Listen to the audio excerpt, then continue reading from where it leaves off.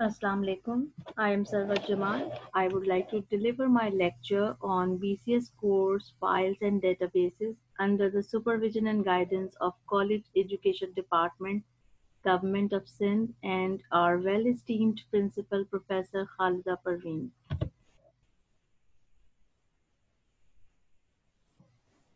After completing today's lecture, we will be able to learn different ways of storing data before the advent of computers, early database systems, early database models, which includes hierarchical model, network model, the relational database model, traditional file processing systems, and integrated database environment.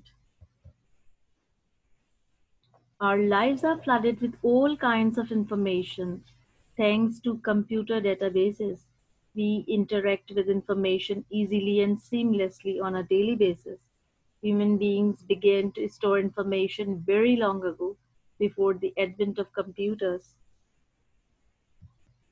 This Sumerian tablet is an index of medical prescription, this ship manifest, card catalogs, product inventories were the different ways to organize and store data manually. Before the use of computer, manual file systems were used to maintain records and files. All the data was used in manual files. It was time consuming, inefficient, and lot of labor work was required.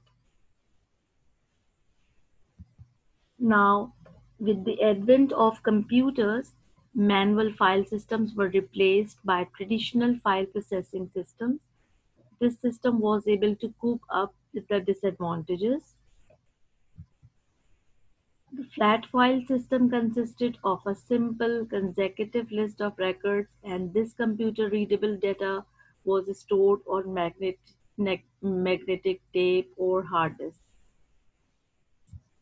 The mechanism used to search records was sequential search, which was tedious and slow, and it was very difficult to maintain large volumes of records. Overall, traditional file processing system was good in many cases as comparison with manual non-computer based system, but still it had many disadvantages that was overcome by database systems. So new, faster databases were needed that were expandable, reliable, and efficient. In the mid 1960s, International Business Machines (IBM) used a hierarchical model for their information management system (IMS), which was successfully used by NASA to manage drawings for the lunar lander. Hierarchical database model. So we can see data is organized into a tree-like structure.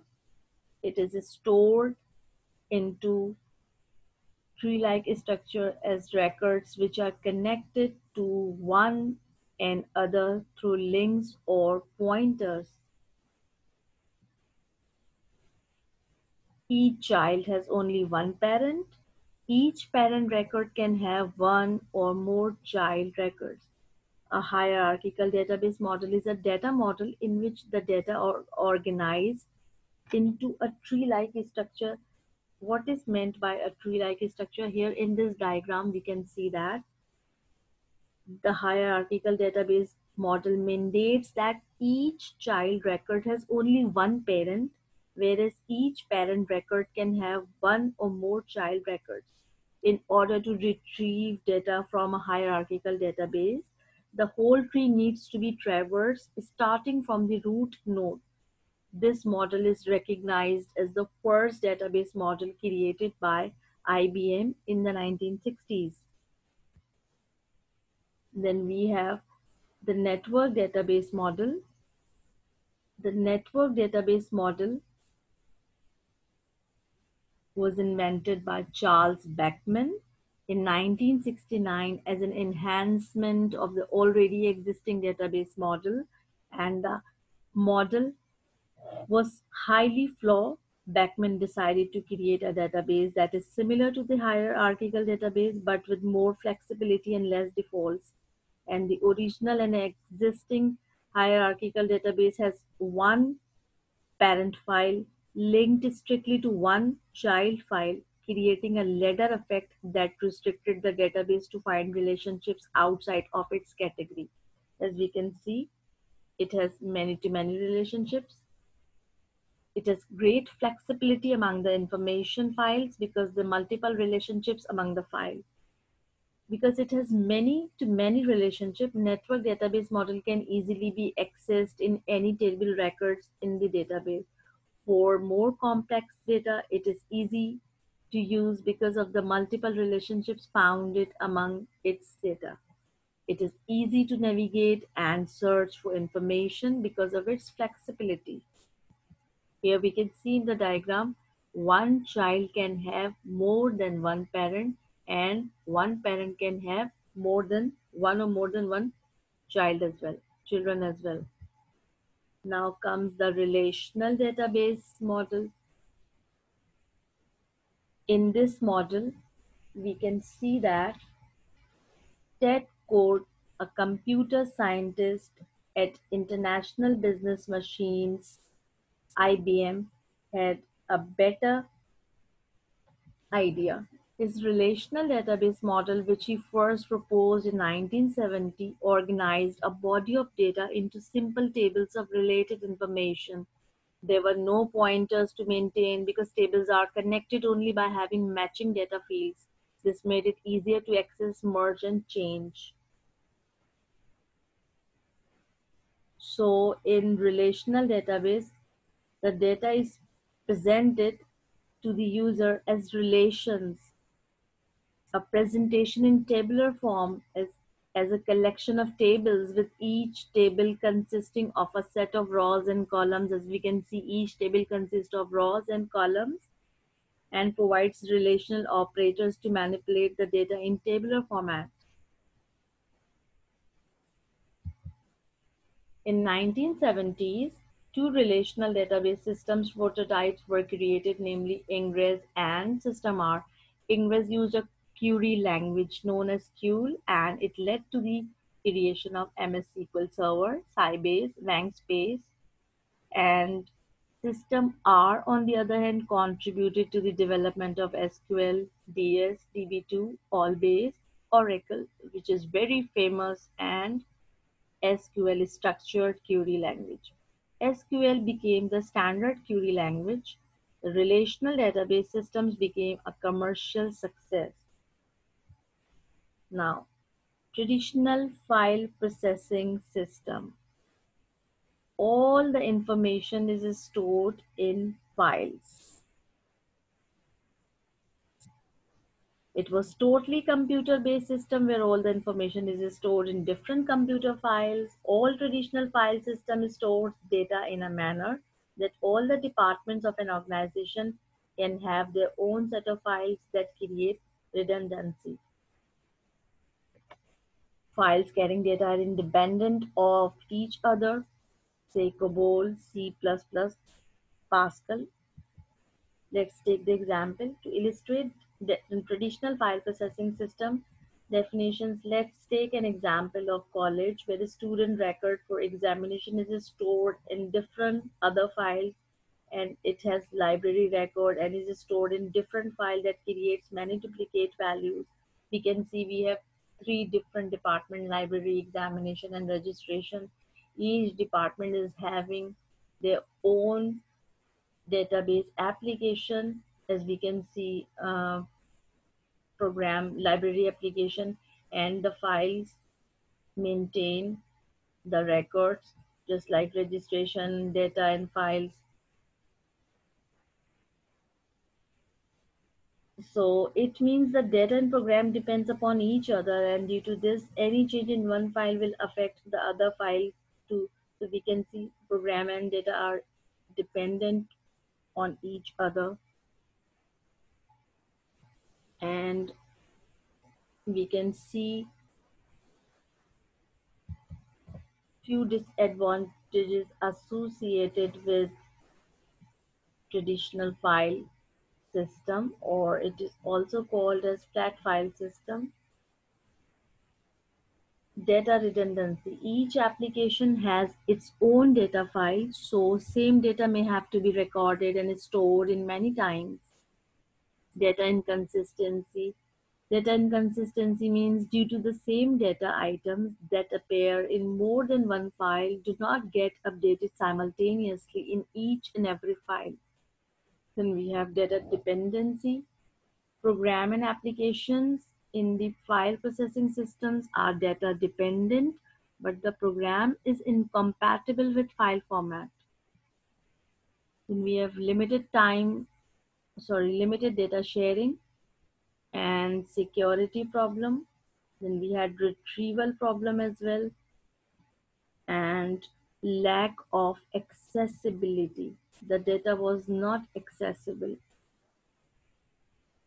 And to overcome these disadvantages of file processing system, integrated database systems were introduced, and a few advantages of integrated database systems are less data redundancy, less data inconsistency, integrity resolution, and better data security. Well, let's see what happens in integrated database environment. Integrated database environment has a single large repository of data, as we can see in the figure, and which is called data repository or database, which is simultaneously used by many different users and departments, and it is accessed or owned by a database administrator. All access to database is controlled by a sophisticated software package called database management system. All the data about all the information that resides in all these application programs is stored in a single file called database. The data in a database is integrated, self-describing, interrelated. And what are some of the benefits of integrated database environment? We can see, first of all, sharing of data. The database manager manages the data, but it does not belong to any individual or department. Many users can be authorized to access the same piece of information. It means many users can simultaneously access the same information. They don't need to wait.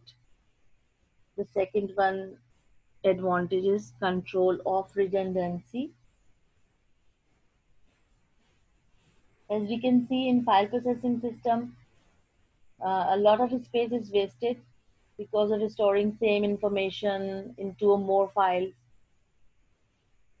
But here in integrated environment, information is integrated so that several copies of same data are not stored. So we don't need to store the information at different places, at different locations, the same information again and again. So some limited redundancy is permitted to keep logical connections among data items or to improve the performance.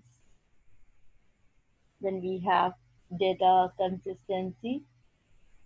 One effect of eliminating or controlling redundancy is that the data is consistent. If a data item appears only once, any update to its value needs to be performed only once, and all users have immediate access to the new values. If the system has some controlled redundancy, when it receives an update to an item that appears more than once, it can often do cascading updates, automatically updating every occurrence of that item, keeping the database consistent. Then we have improved data standards. The DBA, the database administrator, who is responsible for designing and maintaining the database to serve the needs of all users, must define and enforce organization-wide standards for representation of data in the database. Then we have better data security. Data security is the protection of the database from unauthorized access. All authorized access to the database is through the DBMS, which can require that users go through security procedures or use additional passwords to gain access to data. Then we have improved data integrity. Some database management systems allow the database to define integrity constraints or consistency rules that the database must obey. So these constraints may apply to items with a record or intra-record constraints or to the relationships between records or maybe general constraints. Then we have balancing of conflicting requirements. Each department or individual user has data needs that may be in conflict with those of other users. The DBA is aware of needs of all users and can make decisions about the design, use, and maintenance of the database that provide the best solutions for the organization as a whole. Then we have fast development of new application. A well-designed database provides an accurate model of the operations of the organization. When a new application is proposed, it is likely that the data required is already stored in the database. Development time is reduced because no file creation phase is needed for the new application. So we stop the lecture here. Students, inshallah, I'll come up with new topic. Thank you.